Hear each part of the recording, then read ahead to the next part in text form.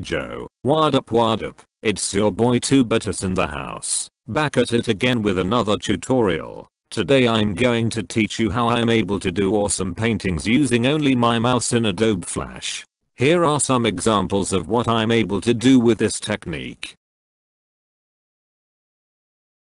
Well, let's start. First of all, I want to say that to do this, you obviously have to be good at drawing. Even if you are using your mouse, you have to be good at drawing normally.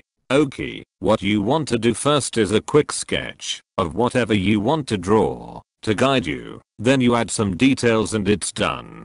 Now it's when it starts becoming interesting. Now you are going to select the line tool, and with this, you will start drawing the figures that you want. At the beginning the lines are going to be straight, but in order to make the curves you just have to click on the line and drag it in the direction you want, until it looks like you want it to look. When you are done doing all the lines, just use the bucket tool to fill the figure with the colors you want.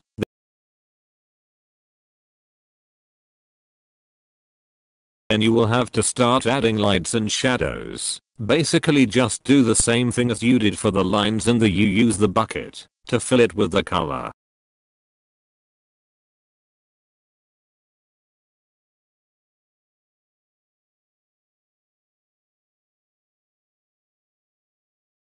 Once your drawing is finished, one thing you can do to really make it look cool is to delete all the lines. To do that you just have to double click the lines and all of them will be selected. Then you press the delete button and it's done. We can say that this is the most satisfying part of the process. Well, I hope this tutorial helps you. And remember that if you like League of Legends, speed arts, tutorials, and stuff, just subscribe because I will be uploading all those things.